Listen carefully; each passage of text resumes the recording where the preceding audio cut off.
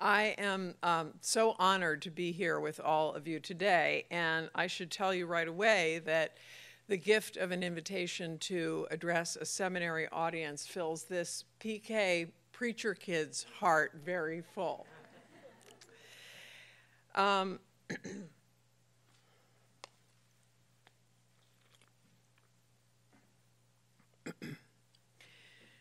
So we've come together today to talk about poverty, trauma, and mental health.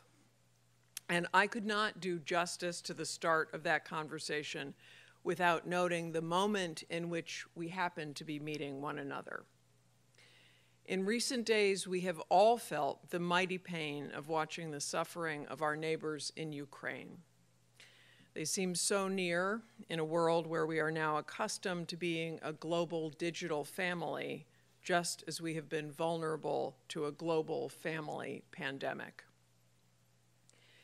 These days we are proximate, even if digitally, to so many people in extremis, which by light of the digital dictionary means in an extremely difficult situation or at the point of death.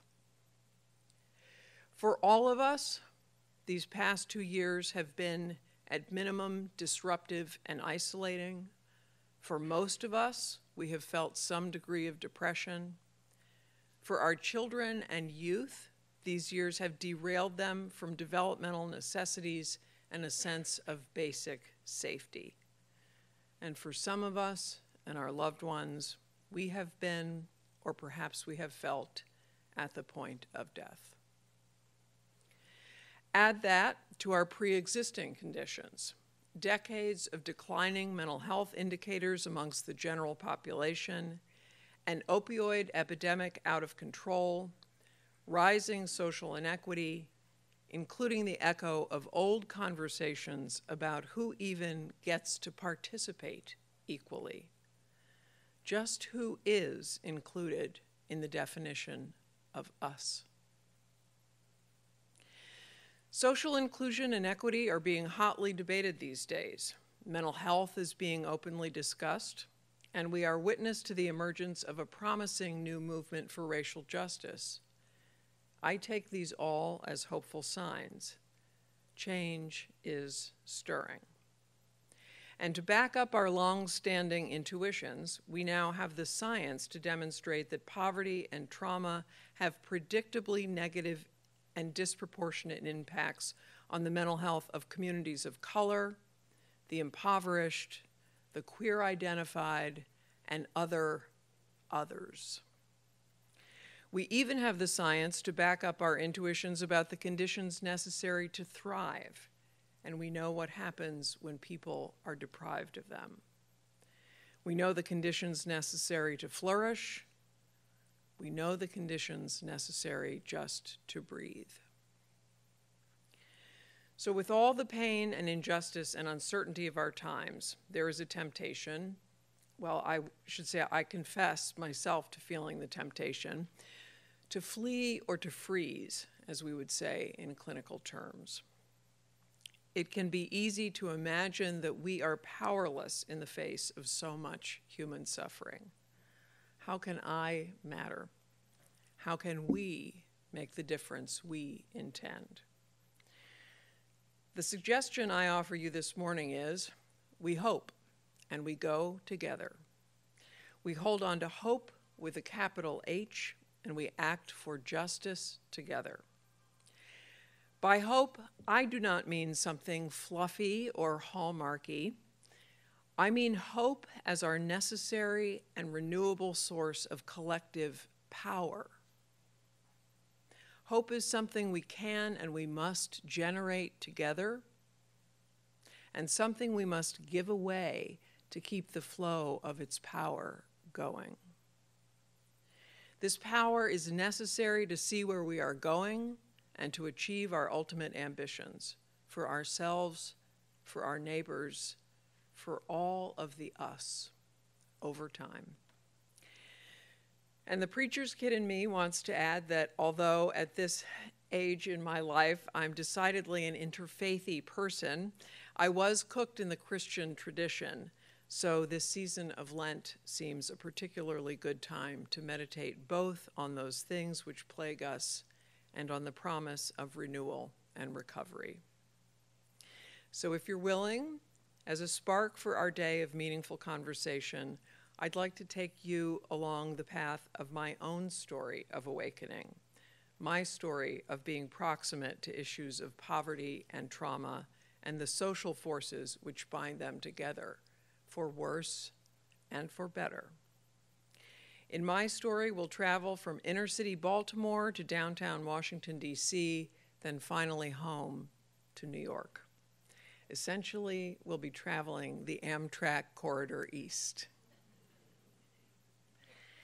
But for those of you who like to get grounded in data first, I've got your ticket to ride. Consider these statistics. In 2020, people living below the federal poverty line were 41% more likely to have a mental health condition and 93% more likely to have a substance use condition.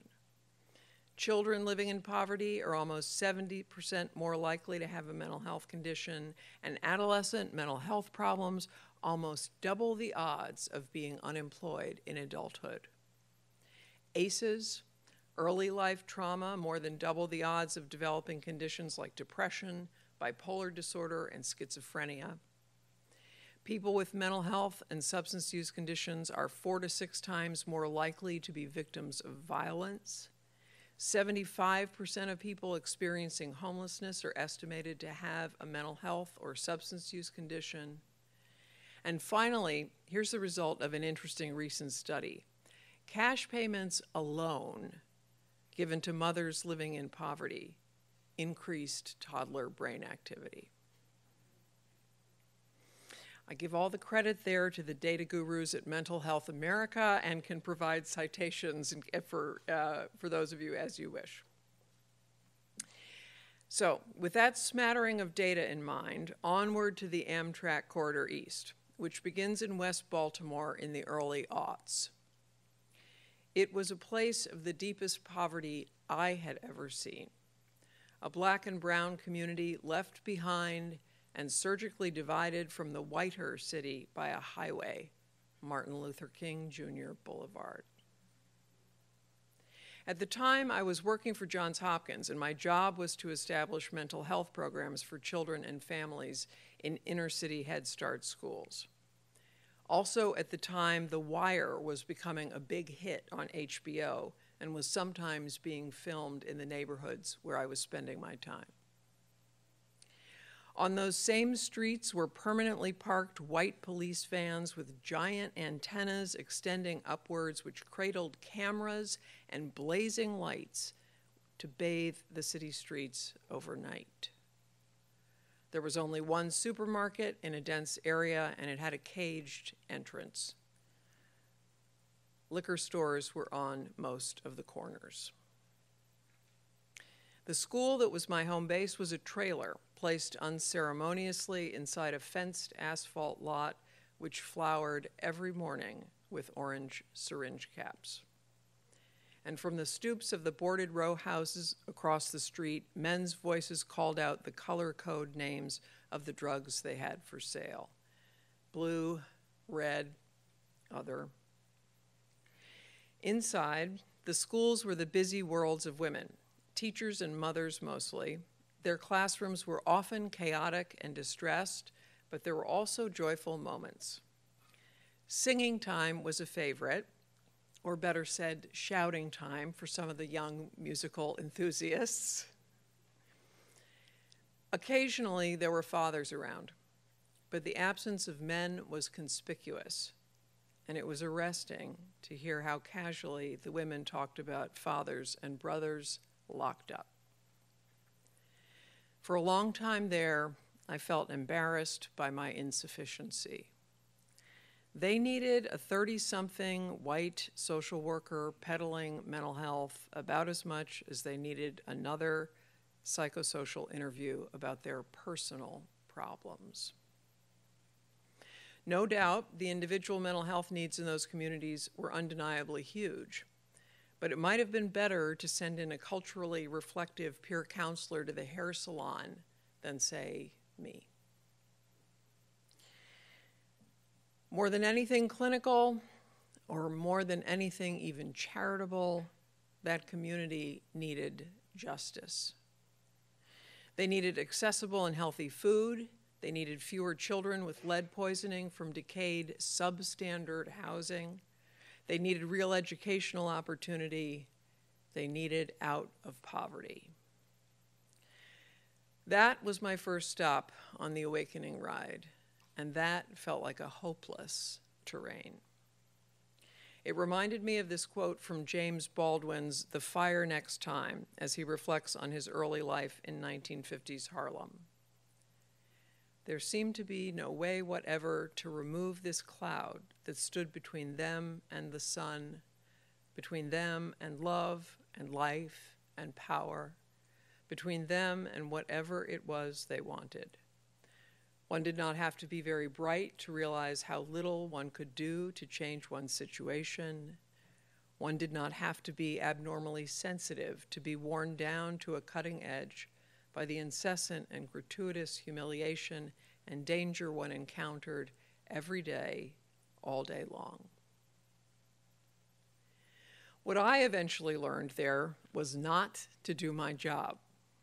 I could clearly see that the higher calling each day was to neglect the Medicaid forms, to the distress of my employer, and simply to accompany and to befriend and to bear witness. I got close to several women whom I'll never forget.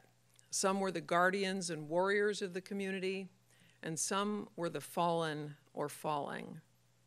One true heroine was beloved Aunt Gloria, the unemployed and overtly trans woman whose secret was never discussed, but whose daily presence as a volunteer classroom parent was a necessary anchor for us all. If anyone there was dispensing mental health services, it was Aunt Gloria.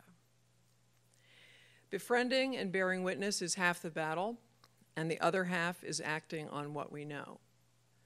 To act for justice and well-being in every way we know, to tell others what we have seen, to listen and follow the lead of the most affected and afflicted, and to advocate with them and for them. The next stop on my awakening train takes place near Thomas Circle in Washington, D.C. Before arriving at Mental Health America, for 17 years I belonged to a community called N Street Village. I still belong, in a sense, though I no longer work there as the CEO. Our mission was to prevent and end homelessness for the most vulnerable women in our region, one person at a time. We provided shelter, literal and figurative. We were safe haven from the damages done by so many things: poverty, trauma, ill mental health, addiction. Sorry for that. Let me turn off my notices.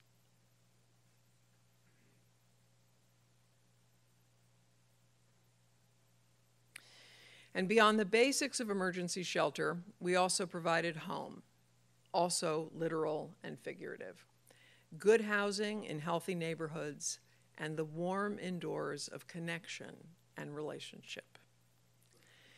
Daily, we were witness to suffering. I often think of Queenie, who at 62 was shocked to find herself in a shelter while still employed as a school administrative assistant after decades in that job. But her rent had gone up and her wages had stayed flat for too many years until the day the eviction notice appeared.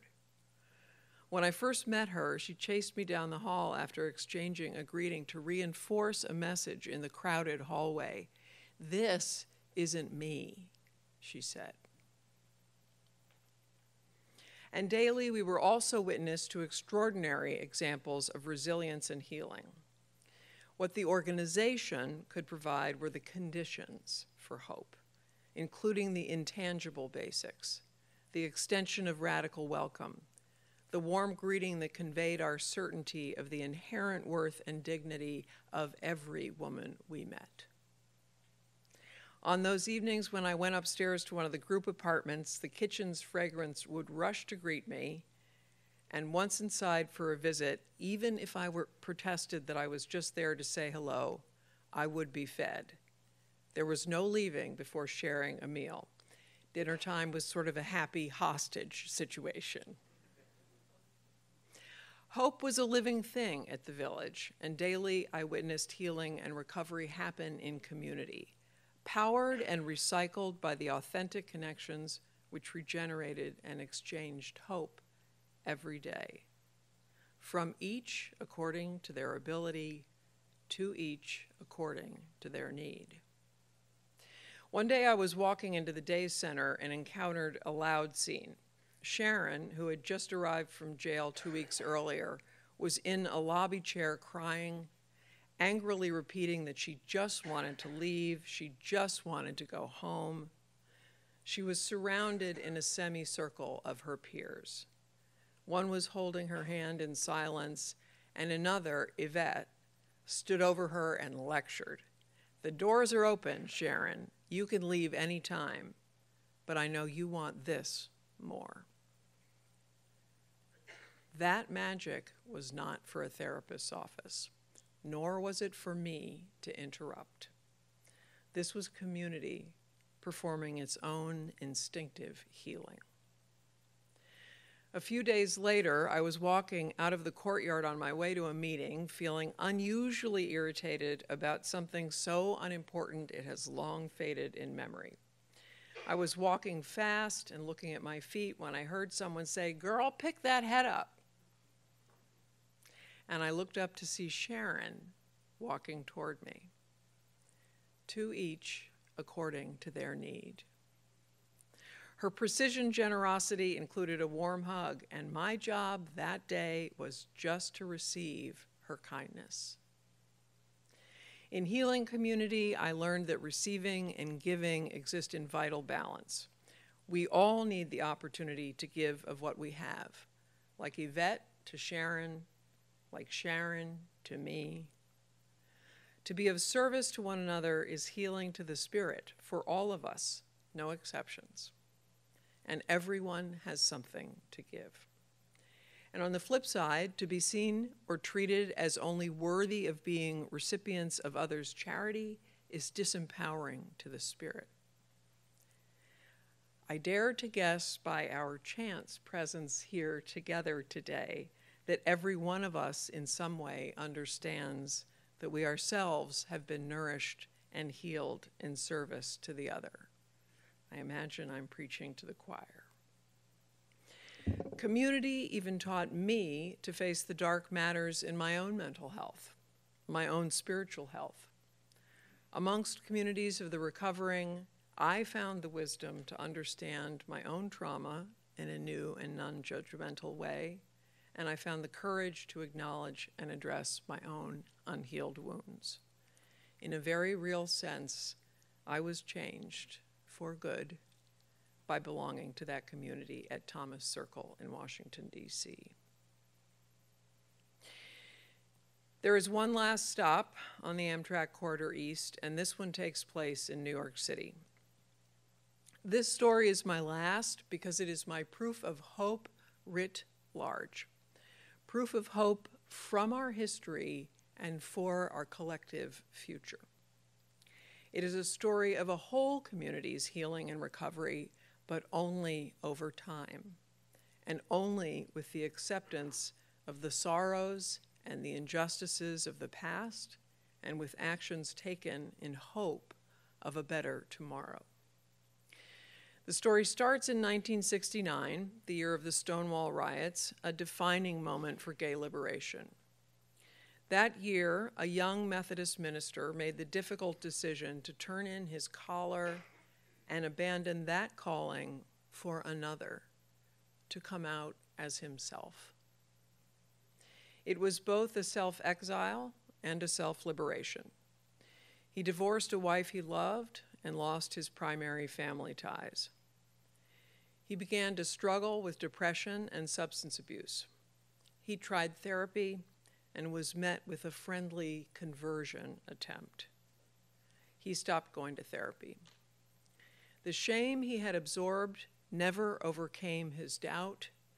He had little hope for his soul. 20 years later, he died of AIDS while living in a Christian shelter in Times Square and having spent the last years of his life repenting the sin of being gay and praying that he might be saved. He was even employed by certain groups and churches to preach on the topic of dying for his sins. His material impoverishment at the end was not intergenerational, but it was in part the result of societal exclusion. The losses he endured, the mental ill health that followed, and then an epidemic. I am that preacher's kid.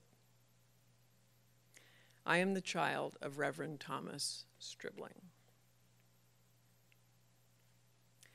I was witness to, and in some ways took part in, his many struggles: depression, substance abuse, a suicide attempt, a drunk driving accident, time at Rikers Island, time in a homeless shelter, and the thing which brought us closest, his early death. In my life, this has been the impact of intergenerational trauma. I saw more and experienced more than my tender age could bear, and I've had to learn to recover from the long tentacles of that trauma. But here's the amazing hope in my story. By contrast, even though my father and I are separated by only one generation, 25 years, my experience as an out queer person has been largely, almost entirely, one of social inclusion.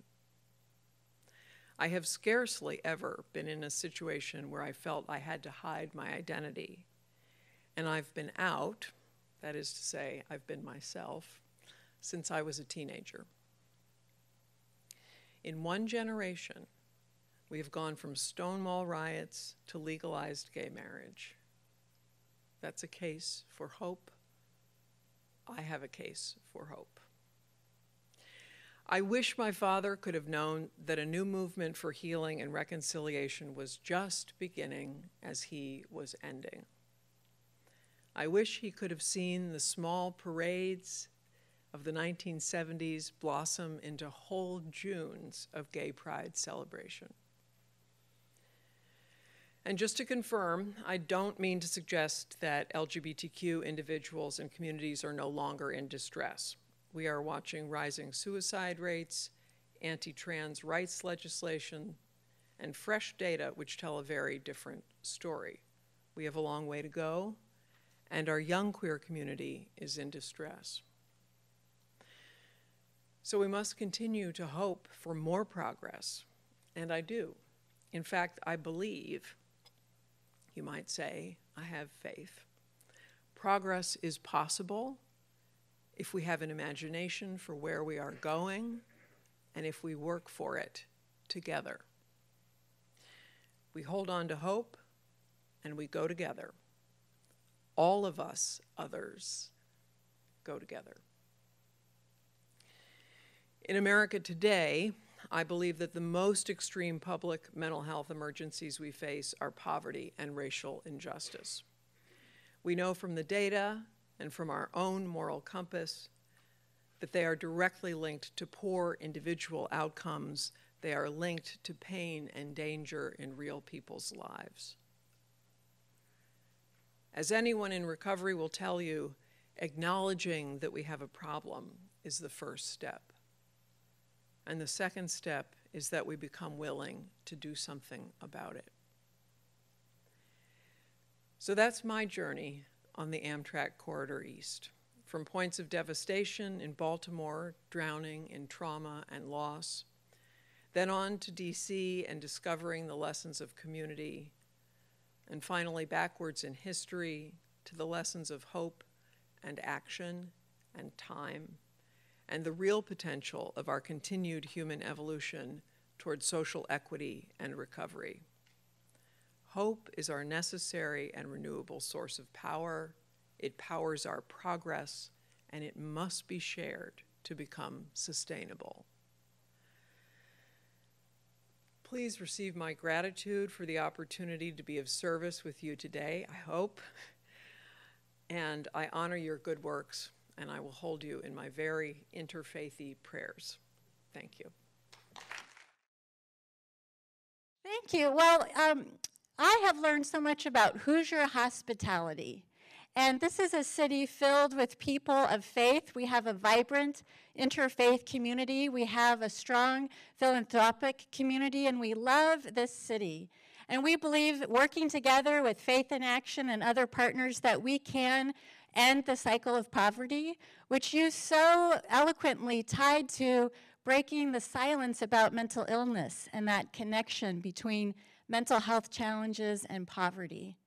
While we love our city, we know we face great challenges. And so we've invited everyone here today to help us think through how do we help our community break that cycle of poverty. And we know in our beautiful city, we also face high levels of gun violence. And we also have high levels of poor health outcomes and high rates of suicide in Indiana. And so thank you for helping us dig deeply into how poverty is connected to mental health. And as we begin our conversation, I'd like to invite you to expand on your comments about what you learned working in the field. And from, was it Aunt Gloria, who you set aside your paperwork and you realized that your role there was to witness and to befriend. So many people here today and watching are in the community. We are in the trenches. We are doing the work, whether we're pastors, faith leaders, working with nonprofits, or working in government organizations.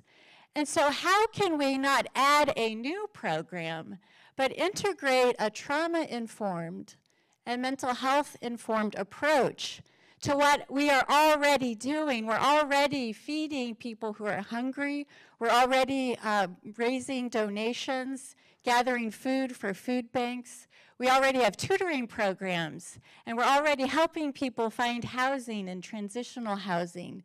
So instead of maybe adding new programming, how can we bring what you're talking about into the work that we're already doing? First of all, thank you again for the invitation to talk about this and to be here and to be in Indianapolis. It is really a pleasure, and a pleasure to meet all of you. And I do know that you all are already doing so much of this good work in your communities, and I commend you for that, and I am grateful to be in community with you this morning as people who care deeply about these things. You mentioned the issue of trauma, for one thing. I think that for the work that, one of the things that I learned in my own journey that I was talking about really was ultimately to bring in our trauma-informed lens, to bring what I came to think of as a universal precautions approach to this. When we think back to the early days of the AIDS epidemic, that was our term for, before we knew how transmission worked. Universal precautions was just making the assumption that everyone might be sick. And with regard to trauma, what we really learned, what I learned in community at N Street Village, and what I certainly experienced in Baltimore, was to have an expectation that everyone had probably been exposed to some form of trauma, even if it was just living in the housing conditions that people were in, or living in poverty for any length of time.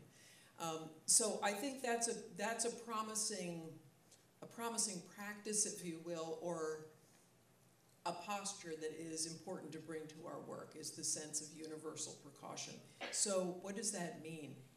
In part it means even welcoming people in ways that we know are important for people who've experienced poverty, to be accessible, to be hospitable, to offer dignity to people, to be very careful about how we invite people into telling their own stories. so that we're not intrusive, but we're open. And to signal in whatever ways we can in the environment that we are open to a conversation not just about trauma, but about mental health. I think back also to the days when we used to have stickers around that meant so much, and I remember them starting in schools, about safe space for LGBTQ folks, the circle, triangle stickers that we put everywhere.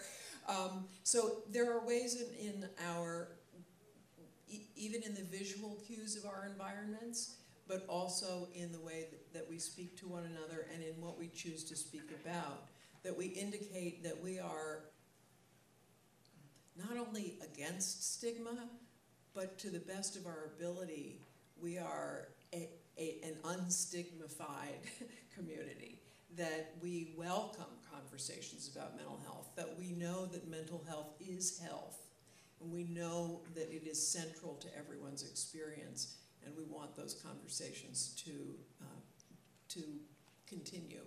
The other thing your question makes me think about is that, as I was talking about in my remarks, I think it's so important for people who are on the receiving end of so many things, whether it's going to a food bank or going to the welfare office or go to get your food stamps. If you've ever had to do any of those things, you know it. Back to the James Baldwin quote, it is a humiliating experience for many. So I think when we understand what it is like to always be the recipient, it's also important to figure out, how do we offer people opportunities to give of what they have? Because they do have something to give, whether it's their kindness, their warmth and friendship. Aunt Gloria is a perfect example. She had a lot to give, as did many others. And so figuring out where it is that people can become a peer counselor, or maybe be an anchor for a group of other folks who are going through something similar. I think it's very important to imagine where we can build opportunities for empowerment and spiritual health or mental health. I love that idea that you've shared with us about universal precautions, and that assumption that most everyone who is here and who we see and work with has had some kind of trauma or had some kind of experience of a mental health challenge in their own personal lives or someone they love. I think the data today, NAMI used to say it's 1 in 5 people is living with a mental health challenge. Now it's 2 out of 5, and I think it's higher than that. So that idea of just entering into your conversations, being sensitive and looking for how we can open the door for mental health conversations. And I love that idea of a sticker. And I wonder if that's something we could try, if we could, someone here who's creative in graphic design a sticker for us that we can share and put on the door to say we welcome conversations about mental health. Thank you so much for those great ideas. And your story today about the places along your train ride, but also the story that you shared personally, and the power of personal stories to help dismantle stigma and to break the silence. Thank you for sharing that with us.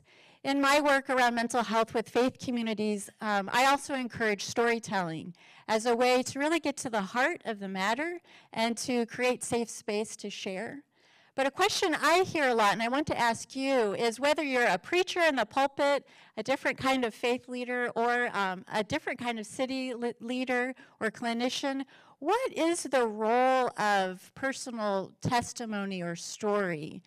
And how would you advise people to navigate that if they haven't shared before about their own personal history of trauma or mental health challenge? What suggestions would you offer to someone who feels ready to share but not quite sure how to do it? Thank you for that question. It's such an interesting question. For one thing, for those of us who have been trained in the helping professions, I am a social worker, and for those of you who are pastors or clinicians, etc., part of the training has often been about having this very rigid boundary around not sharing personally, that somehow it was going to pollute your ability to help someone. And I've come to think very differently about that, because I actually think that it is a further way, another way in which we dismiss or negate or disenfranchise other people or make them other than us. As you said at the beginning, I forget the statistic, but let's take the lifetime statistic. 50% of us will experience some form of a diagnosable mental health condition. So let's say 100% of us will either ourselves or a loved one, a close loved one. So mental health will touch us all, and mental health is fundamental to everything about our lives. I mean, even watching the situation in Ukraine for now,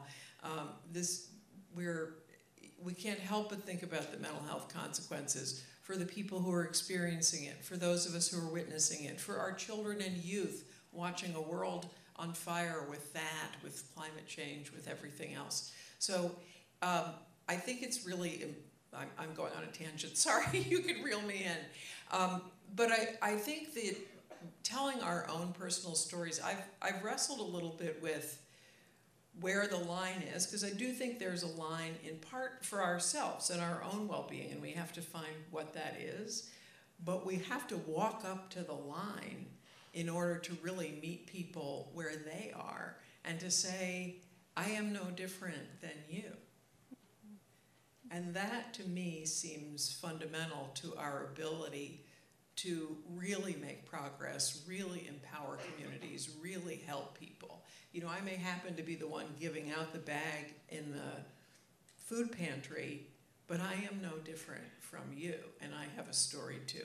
And being willing to share our stories to the right degree for us. I mean, there's plenty more about my mental health autobiography that I don't tell, but the parts that I can tell and do, I think it's important that vulnerability and openness says we are all humans in this together. And I appreciate in your telling of that, you referenced your own healing and your own recovery work. And so in your storytelling, you model that you've worked on yourself, you've taken time to heal. And so that's a beautiful way to share the story, to offer an example of how others can find hope in healing. So thank you. We are at Christian Theological Seminary. This is the Faith in Action Project. So to talk about the role of faith and mental health, in your powerful story about your father, the Reverend Thomas Stribling, we remember him and honor him today with you. And also to say that faith is known to be a protective factor. There's some great research about the power of faith communities, the power of prayer, the power of having hope that you're not alone, that God loves you and that things can get better. But we also know that tragically sometimes faith and faith communities can be a risk factor for mental health challenges. And so in your story, I heard that. And you referenced that there was some impacts from society, the perceptions of society that harmed your father. But I also want to name, as a pastor, that the perceptions of the faith community and the Christian community harmed your father. And so I would like to offer an apology. I am sorry for the harm that was done to your father and to you, and to so many, too many people. Please forgive us.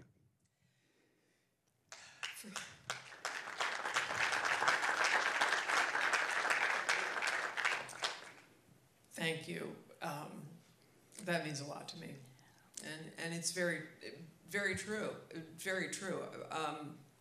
No doubt, my father was harmed by a faith to which he felt a true calling, and that's a deep sadness. And it's also true that, as you say, faith and faith communities can be a tremendous protective factor. And one of the concerns that we have at Mental Health America, we were just talking about that this week, is for youth, and we're so concerned right now about the youth mental health crisis, and something that we're actively working on is how much disconnection there is now from faith communities and of all types. Places where people gather to be in community, to be in connection with one another, to be in equitable connection with one another, and to be in connection with something of meaning and purpose.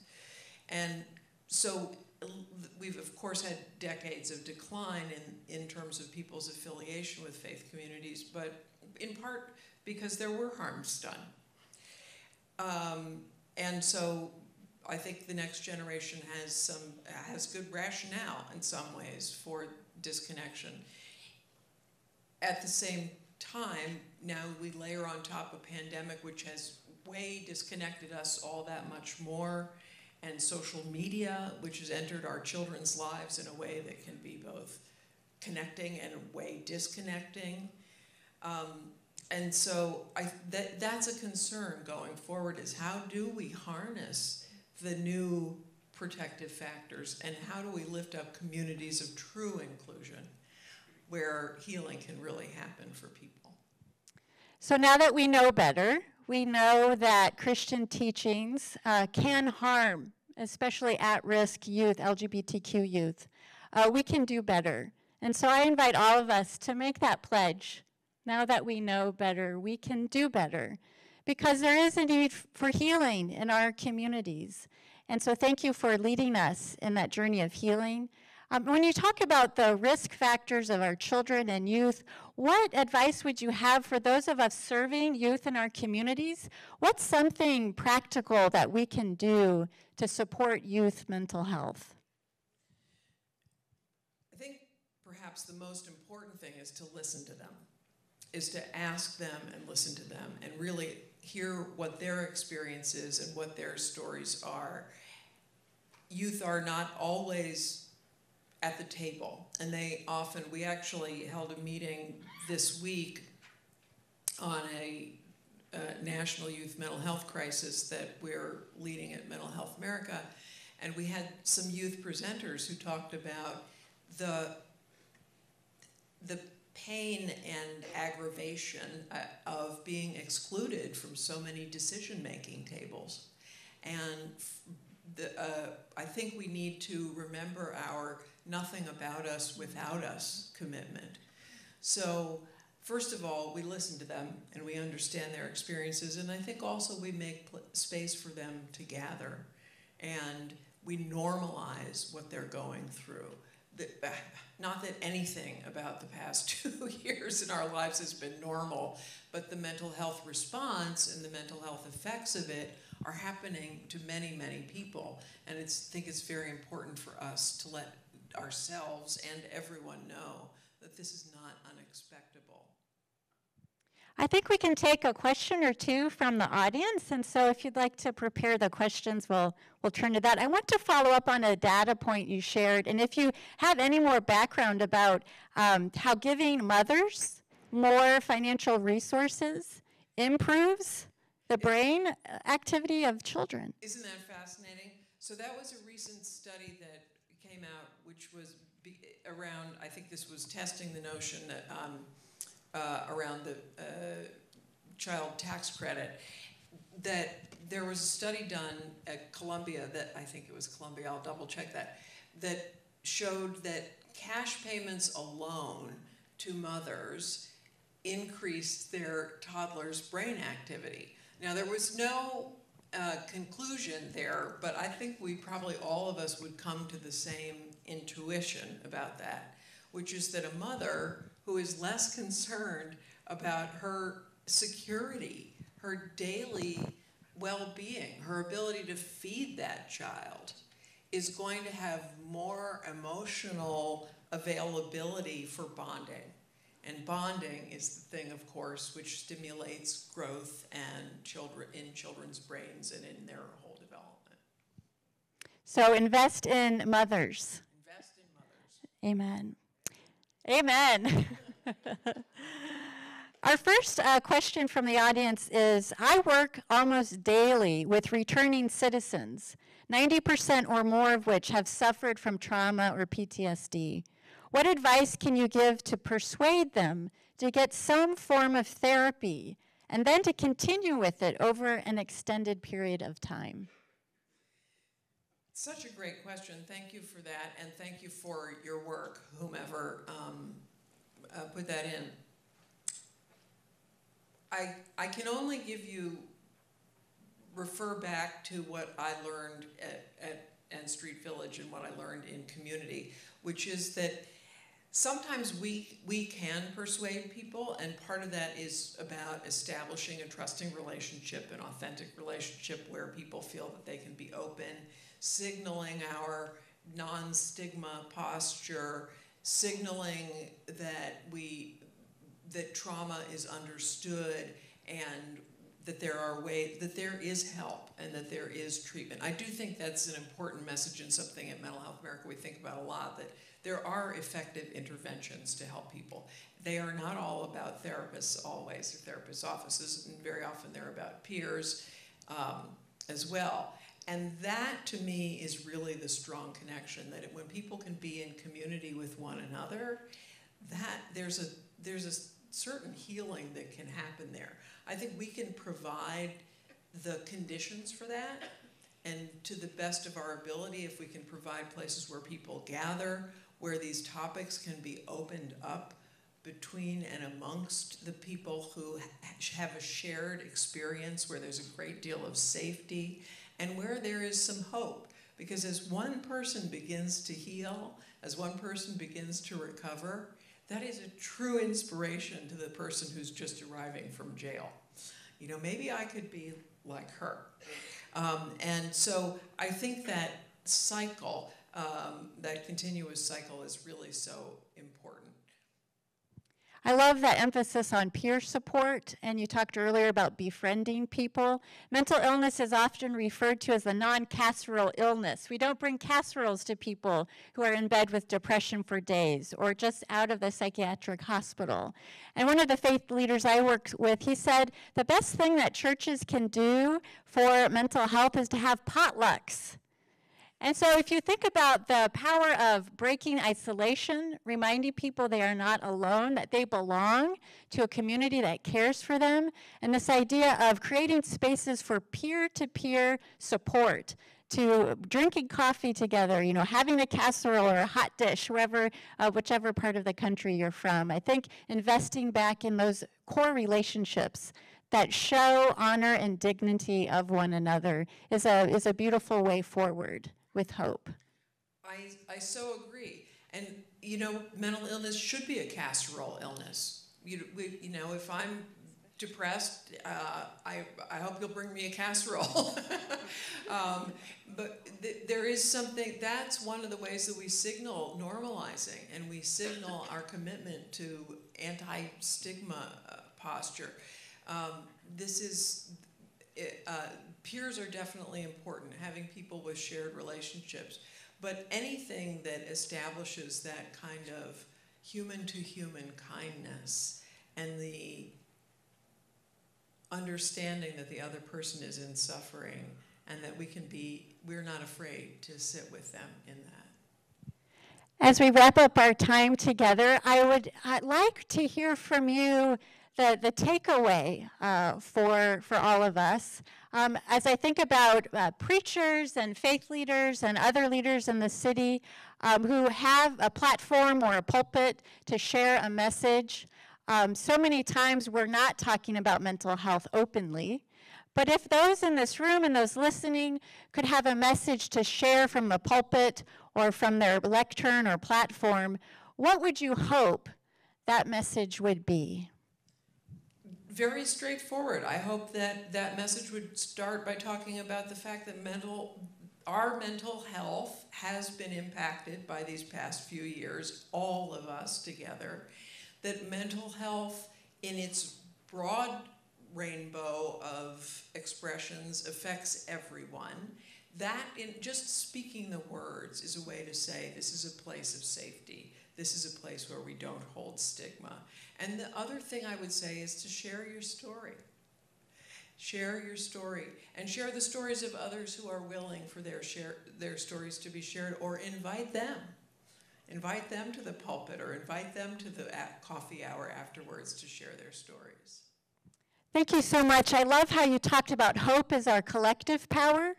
And so thank you for filling us with your hope. And I hope all of you here have been inspired and encouraged and be emboldened to break the silence. Use your lectern, your pulpit, your platform to say the words mental health, to share your stories, and to join this movement for mental health justice for all. Thank you so much for your time with us. Thank you.